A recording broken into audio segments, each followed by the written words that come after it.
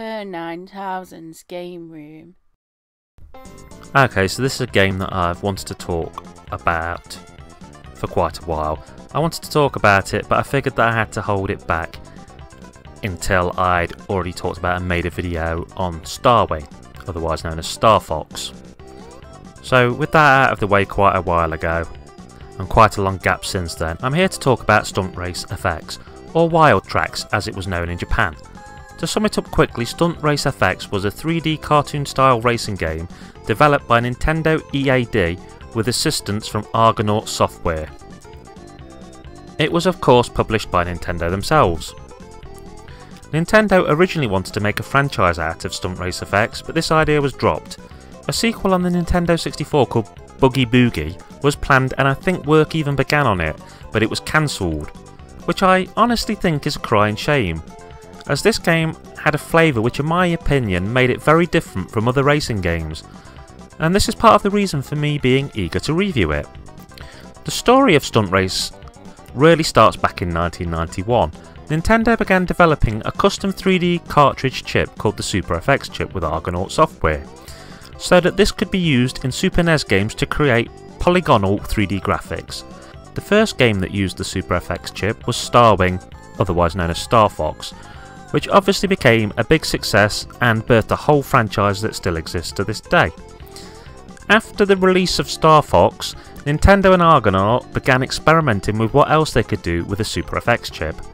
A title began to take shape originally referred to as FX Tracks, a polygon-based 3D animated racing game featuring both stunts and racing. This was the type that would go on to become Stunt Race FX. When looking at Stunt Race FX, at first you would think you have a pretty standard racing game. There are a number of circuits, there are time trials, there is a selection of vehicles, but stick with me and I'll talk about the game, what it has to offer and why I think it's more than just a standard racing game. Okay, so let's start with the vehicles themselves. The vehicle roster is not that big. In fact, in some ways it's more like the selection you'd expect from a walk-along beat-em-up, in the way that each choice is strong in one trait while being a little weaker in another. You have the monster truck with massive tyres, high acceleration and the ability to drive through patches of water without it affecting you, but with the disadvantage of having a low top speed. Then there's a little yellow coupe, which in all honesty can be described as the nice average vehicle, an average rate of acceleration, an average top speed. Last but not least, there's a red Formula 1 type of car. This car has the highest top speed but has slow acceleration. Okay, I guess this is a spoiler, but it's not exactly a big one. There is also an unlockable vehicle, a motorcycle, which breaks the above rules in that it is basically good at everything. It could be criticised for being overpowered, but it is an absolute blast to play with. There's also a large semi-trailer that is driven from a fixed 3/4 perspective. It's obviously slow to move and turns slowly as this kind of vehicle would, but don't worry, you're not racing with it. This is used for a sort of bonus level, so it's a kind of nice bit of something different thrown into break-up proceedings. One of the problems with early 3D games like this was that they never looked realistic. Sure, they tried to look realistic, but the very square cars and such built from obvious wire-framed style shapes, quite frankly it was pretty much a waste of time trying to be too realistic back then, and that's why I love Stunt Race FX. It sods realism and makes itself into a giant cartoon. Yes, the cars are made of basic shapes and it's obvious, but the game embraces this by putting large eyeballs on all of the cars, roughly where the headlights would usually go. And I'm not talking about painted on flat lifeless eyes, no, these are active cartoon eyes which blink and look around. They are so active and full of emotion that they bring the cars to life. I know it might sound silly, but this really made me warm to the game. Maybe it's the fact I grew up on things like Thomas the Tank Engine and Tugs, so I've been pre-programmed to like vehicles that have been given eyes and personality, who knows? But I certainly think it's a graphical style which helps give the game a nice warm feeling. Okay, so the game itself consists of 3 championships, which consist of 4 races and a bonus level each. Now, you would think that for each race you get given a certain number of points, and then where you come in the championship, and if you can progress on to the next one or not, is determined by your points total. Well, this is not how it is done at all. No, basically your finishing times are added together with the quickest best total time winning. Now the courses are split up into different areas. There's a mountain area, a city area, etc. And they are filled with changes in elevation and the odd hazard, things like falling rocks for example. Then you have half pipes which if you hit wrongly can send your car flying over the edge of the course. On top of this there are a few which have pieces missing out of them, which make you have to ride along the side of them to stop yourself falling over. You have a damage meter, and if you take enough damage from hitting walls or other cars or hazards, then your car will explode. But don't worry, there are red crystals that you can drive over to refill your meter. If you do take too much damage, and this happens though, you'll be forced to restart the level. There is also a boost meter, which works just how it sounds. Press your boost button and you go faster, but the meter drains. If you're skillful, you can use this carefully to maximise its potential. There are also blue crystals which appear on the track, and if you manage to collect these, they will refill your boost bar. The game controls well, everything is nice and simple. You have one button for acceleration, a button to brake, you steer with the D-pad, and the shoulder buttons help you to perform tighter turns. Then there's the boost button, and a button that toots your horn and makes you hop. Used correctly at the right moment, this can be used to help you bounce over the opposition. Now, you've probably noticed that for a game called Stunt Race FX, I haven't actually made much mention of stunts. Well as racing, there are stunt tracks. There are 4 of them to be precise. Each of these stunt tracks begins with you in the back of a semi, and as you running through segments of the course collecting stars. There are a bunch of obstacles ranging from simple mounds to elevated platforms that you have to deal with. You have to manage to collect every star before the timer counts down in order to unlock the next course.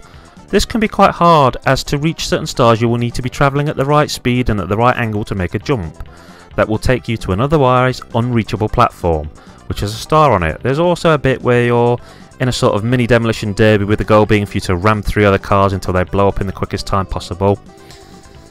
Now, I guess I've been going on about this game in a quite excited manner.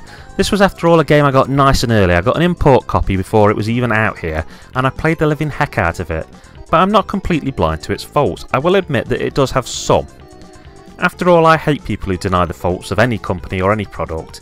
So even though I love this game, let's talk about these faults. I said that I like the cartoony way the game looks, but it has to be noted that it's a bit of a slow game, at least as far as frames per second go. The game only floats at around 15 frames per second. I guess this is because the graphics and what's on show actually required a lot of grunt work from both the Super Nintendo itself and the FX chip, and it's noticeable. Now, when you grow up playing games in the PAL region, you kind of get used to the idea that your game is not going to fill all of the screen, but Stunt Race FX's main viewing area is very small. In fact, it only accounts for about half of your full screen.